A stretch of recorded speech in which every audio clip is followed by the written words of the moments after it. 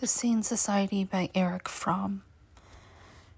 This is the third part of Chapter 8. Political Transformation. I've tried to show in a previous chapter that democracy cannot work in an alienated society, and that the way our democracy is organized contributes to the general process of alienation. If democracy means that the individual expresses his conviction and asserts his will, the premise is that he has a conviction and that he has a will. The facts, however, are that the modern alienated individual has opinions and prejudices, but no convictions, likes and dislikes. No convictions, has likes and dislikes, but no will. His opinions and prejudices, likes and dislikes, are manipulated in the same way as his taste is by powerful propaganda machines, which might not be effective were he not already conditioned to such influences by advertising and by his whole alienated way of life. The average voter is poorly informed too. While he reads his newspaper regularly, the whole world is so alienated from him that nothing makes real sense or carries real meaning.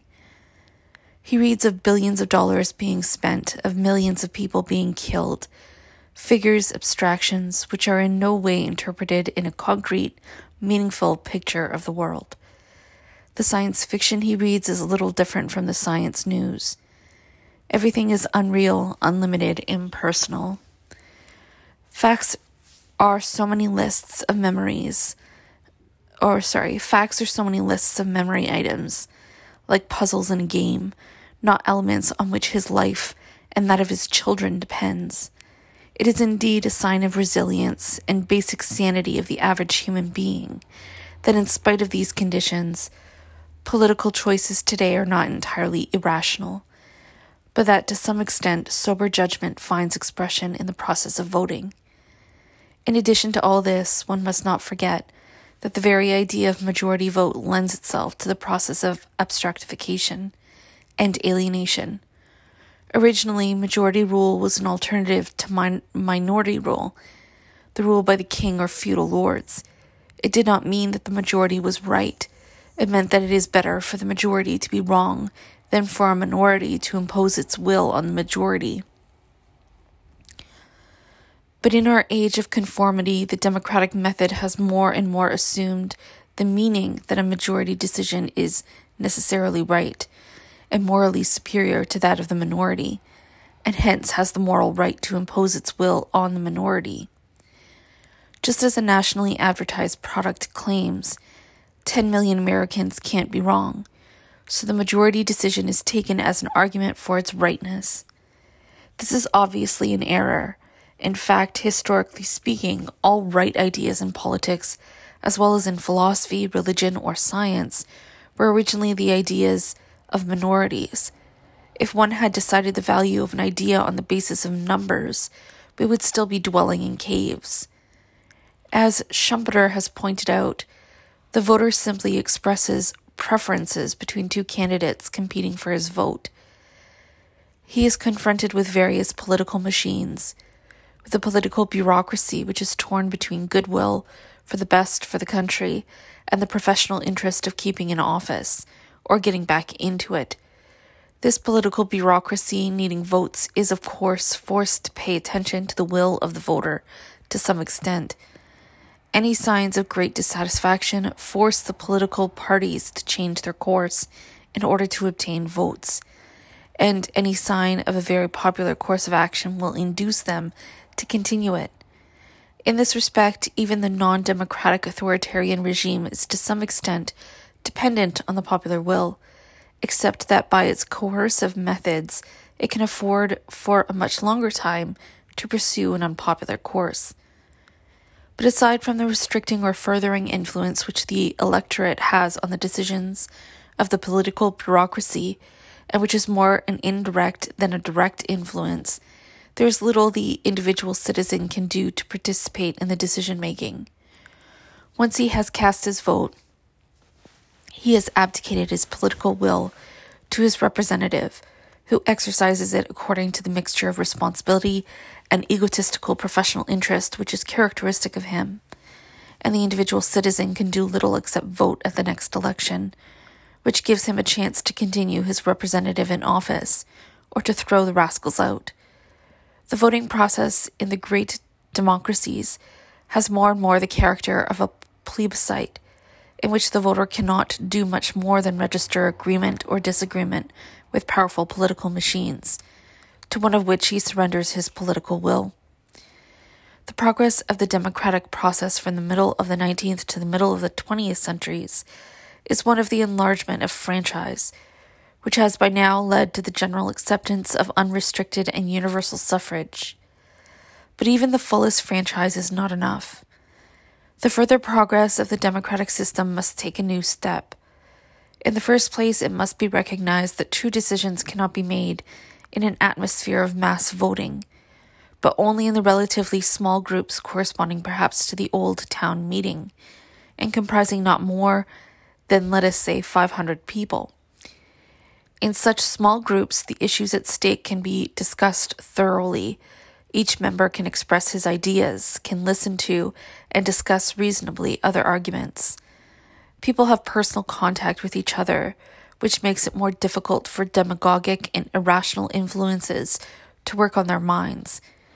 Secondly, the individual citizen must be in the possession of vital facts, which enables him to make a reasonable decision. Thirdly, whatever he, as a member of such a small and face-to-face group, decides must have a direct influence on the decision-making exercised by the citizen, exercised by a centrally elected parliamentary executive. If this were not so, the citizen would remain as politically stupid as he is today. The question arises whether such a system of combining a centralized form of democracy as it exists today with a high degree of decentralization is possible, whether we can reintroduce the principle of the town meeting into modern industrialized society.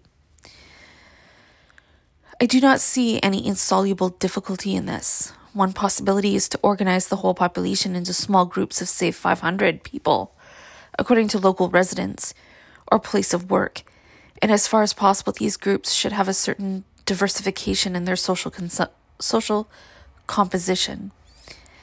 These groups would meet regularly, let us say once a month, and choose their officials and committees, which would have to change every year. Their program would be the discussion of the main political issues, both of local and of national concern. According to the principle mentioned above, any such discussion, if it is to be reasonable, will require a certain amount of factual information. How can this be given? It seems perfectly feasible that a cultural agency which is politically independent can exercise the function of preparing and publishing factual data to be used as material in these discussions. This is only what we do in our school system, where our children are given information which is relatively objective and free from the influence of fluctuating governments.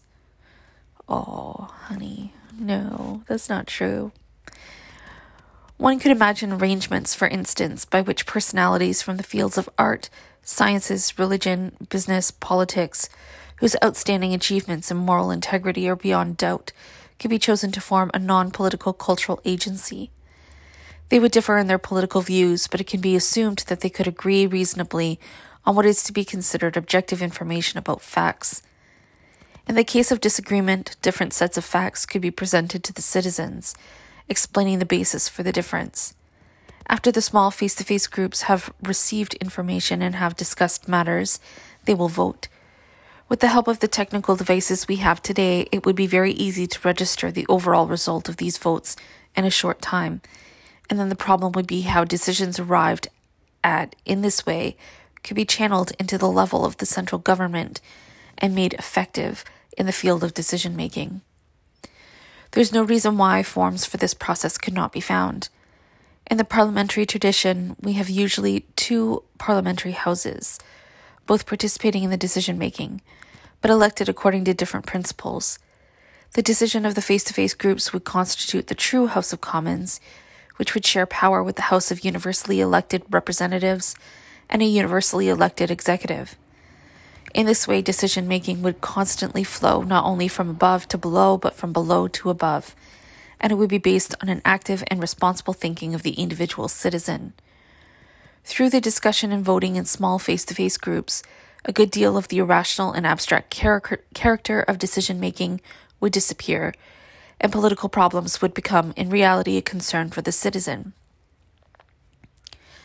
The process of alienation in which the individual citizen surrenders his political will by the ritual of voting to powers beyond him would be reversed, and each individual would take back into himself his role as a participant in the life of the community.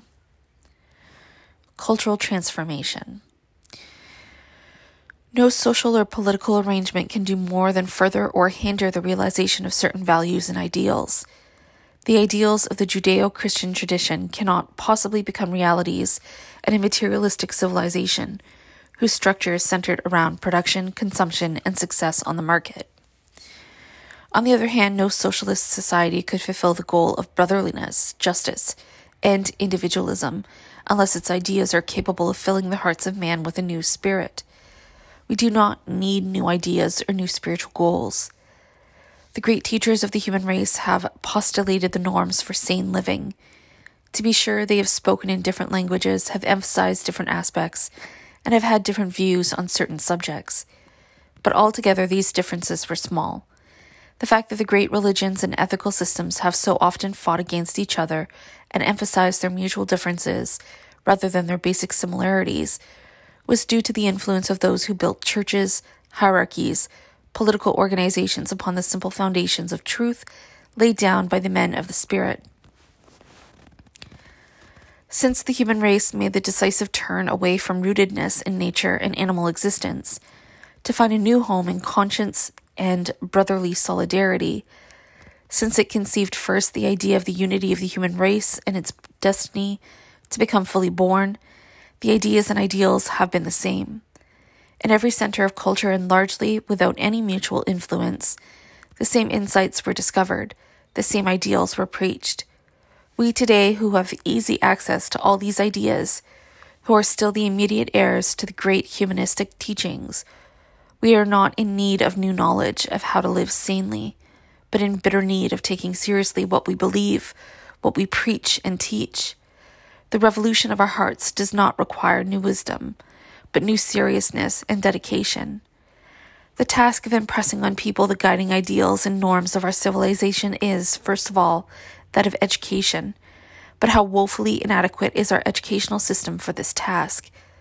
Its aim is primarily to give the individual the knowledge he needs in order to function in an industrialized civilization, and to form his character into the mold which is needed, ambitious and competitive, yet cooperative within certain limits, respectful of authority, yet desirably independent, as some report cards have it, friendly yet not deeply attached to anybody or anything. Our high schools and colleges continue with the task of providing their students with the knowledge they must have to fulfill their practical tasks in life, and with the character traits wanted on the personality market. Very little indeed do they succeed in imbuing them with the faculty of critical thought, or with character traits which correspond to the professed ideals of our civilization. Surely there is no need to elaborate on this point and to repeat a criticism which has been made so competently by Robert Hutchins and others.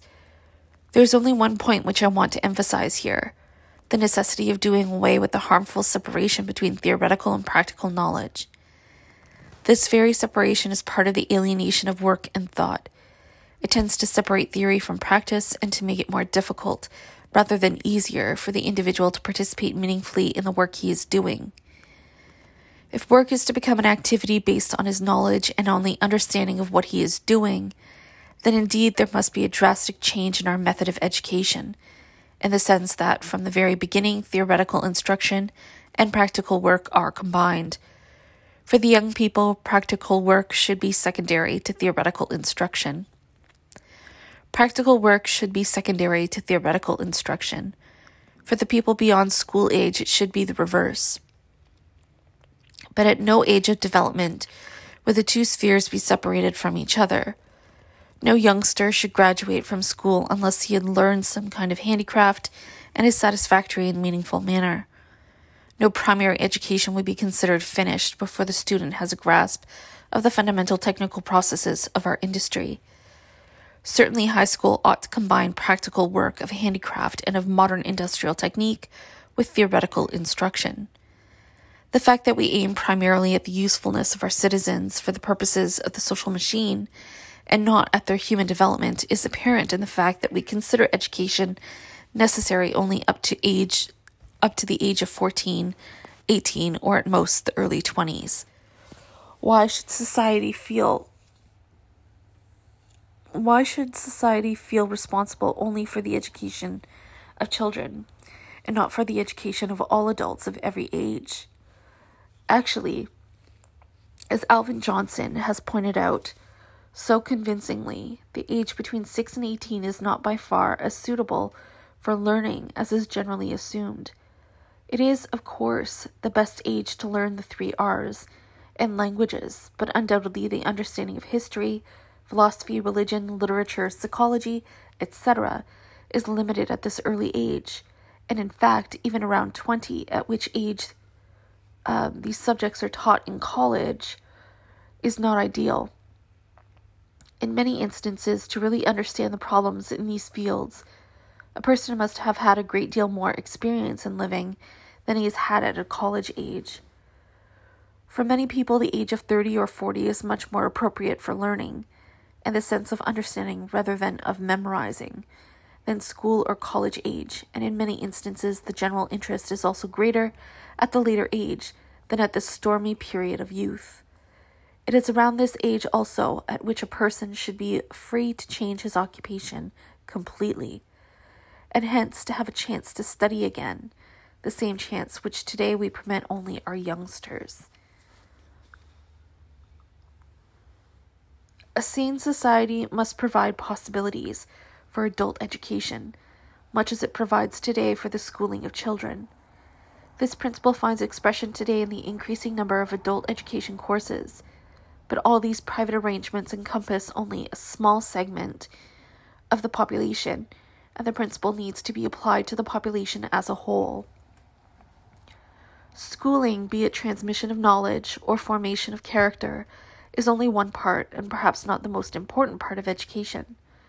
Using education here in its literal and most fundamental sense of educer,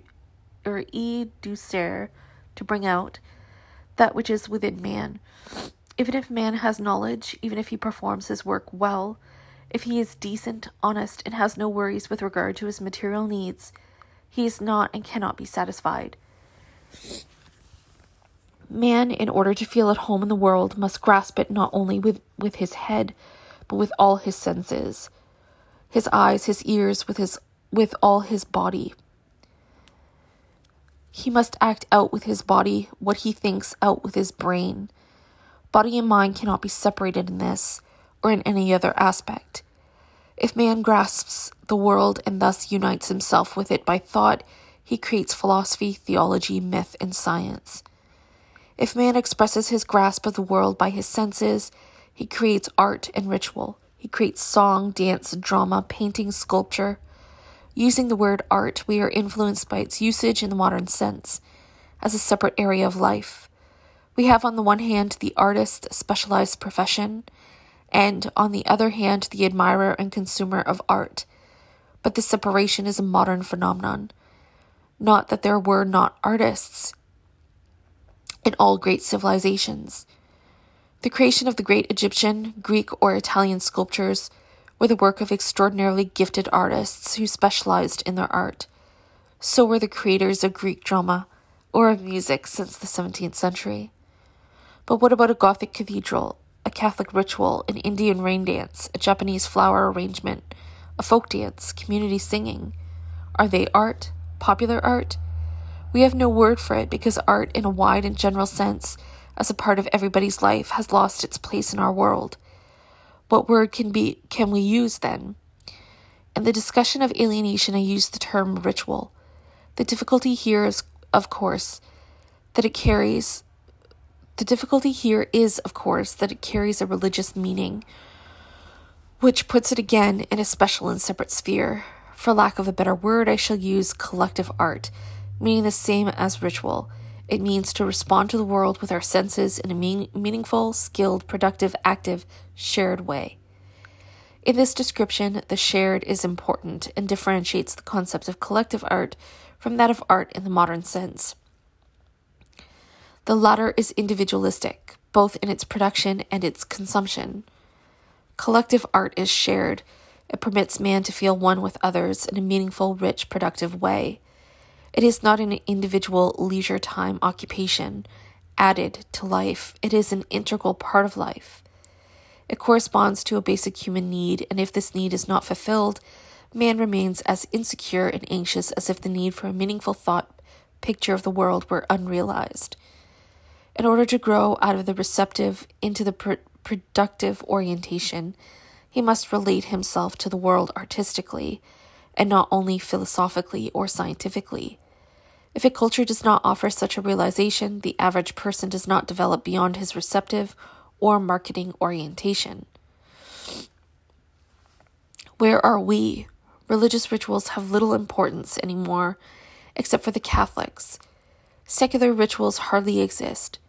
Aside from the attempts to imitate rituals in lodges, fraternities, etc., we have a few patriotic and sport rituals, appealing only to a most limited extent to the needs of the total personality. We are a culture of consumers. We drink in the movies, the crime reports, the liquor, the fun.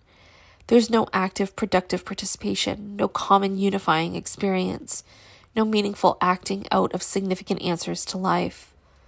What do we expect from our young generation? What are they to do when they have no opportunity for meaningful shared artistic activities? What else are they to do but to escape into drinking, movie daydreaming, crime, neurosis, and insanity? What help is it to have almost no illiteracy and the most widespread higher education which has existed at any time, if we have no collective expression of our total personalities, no common art and ritual?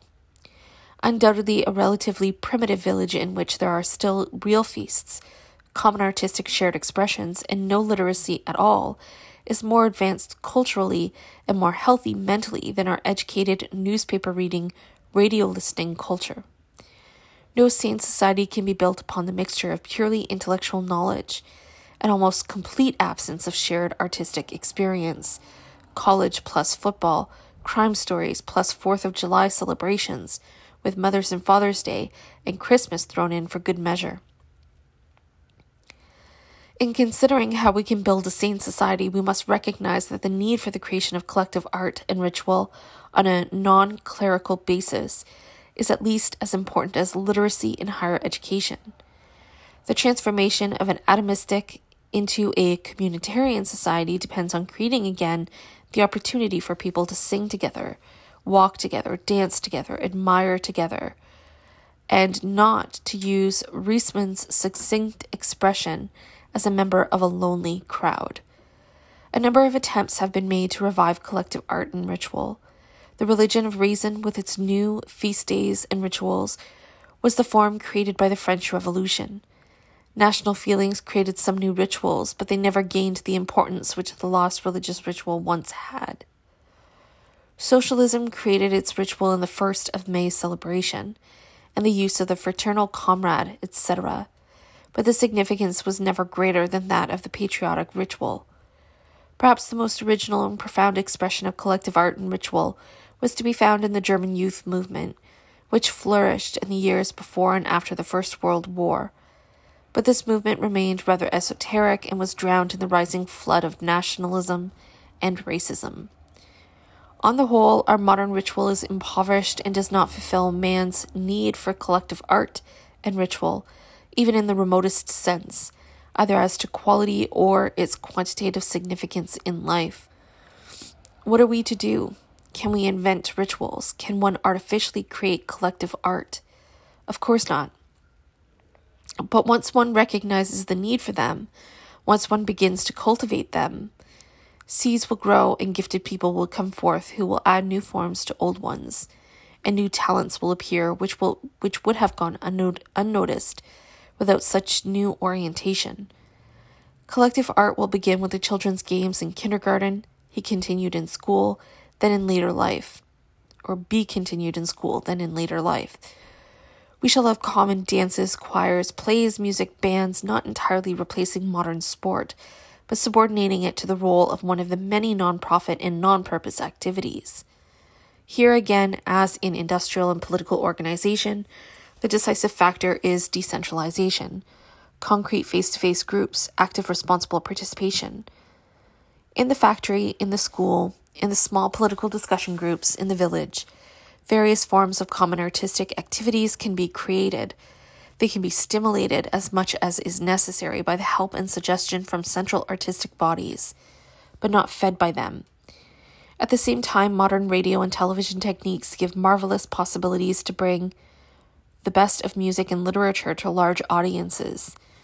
Needless to say, it cannot be left to business to provide for these opportunities, but that they must rank with our educational facilities, which do not make a profit for anybody. It might be argued that the idea of a large-scale revival of ritual and collective art is romantic, that it suits an age of handicrafts and not an age of machine production. If this objection were true, we might as well resign ourselves to the fact that our way of life would destroy itself soon, because of its lack of balance and sanity. But actually, the objection is not any more compelling than the objections made to the possibility of railroads and heavier than air flying machines. There's only one valid point in this objection: the way we are, atomized, alienated, without any genuine sense of community. We shall not be able to create new forms of collective art and ritual. But this is just what I have been emphasizing all along. One cannot separate the change in our industrial and political organization from that of the structure of our educational and cultural life. No serious attempt for change and reconstruction will succeed if it is not undertaken in all those spheres simultaneously. Can one speak of a spiritual transformation of society without mentioning religion? Undoubtedly, the teachings of the great monotheistic religions stress the humanistic aims, which are the same as those which underlie the productive orientation. The aims of Christianity and Judaism are those of the dignity of man as an aim and an end in himself, of brotherly love, of reason, and of the supremacy of spiritual over material values. These ethical aims are related to certain concepts of God in which the believers of the various religions differ among themselves, and which are unacceptable to millions of others. However, it was an error of the non-believers to focus on attacking the idea of God. The real aim ought to be to challenge religionists to take their religion, and especially the concept of God, seriously. That would mean to practice the spirit of brotherly love, truth, and justice, hence to become the most radical critics of present-day society. On the other hand, even from a strictly monotheistic standpoint, discussions about God mean to use God's name in vain. But while we cannot say what God is, we can state that what God is not. Is it not time to cease to argue about God and instead to unite in the unmasking of contemporary forms of idolatry? Today it is not Baal and Astarte, but the deification of the state and of power in authoritarian countries, and the deification of the machine and of success in our own culture. It is the all-pervading alienation which threatens the spiritual qualities of man. Whether we are religionists or not, whether we believe in the necessity for a new religion or in the continuation of the Judeo-Christian tradition, inasmuch as we are concerned with the essence and not with the shell, with the experience and not with the word, with man and not with the institution, we can unite in firm negation of idolatry and find perhaps more of a common faith in this negation than in any affirmative statements about God. Certainly we shall find more of humility and of brotherly love. This statement remains true even if one believes, as I do, that the theistic concepts are bound to disappear in the future development of humanity. In fact, for those who see in the monotheistic religions only one of the stations in the evolution of the human race, it is not too far-fetched to believe that a new religion will develop within the next few hundred years. A religion which corresponds to the development of the human race. The most important feature of such a religion would be its universalistic character, corresponding to the unification of mankind which is taking place in this epoch. It would embrace the humanistic teachings common to all great religions of the East and of the West. Its doctrines would not contradict the rational insight of mankind today, and its emphasis would be on the practice of life, rather than on doctrinal beliefs. Such a religion would create new rituals and artistic forms of expression, conducive to the spirit of reverence toward life and the solidarity of man. Religion can, of course, not be invented. It will come into existence with the appearance of a new great teacher, just as they have appeared in previous centuries when the time was ripe. In the meantime, those who believe in God should express their faith by living it. Those who do not believe by living the precepts of love and justice and waiting.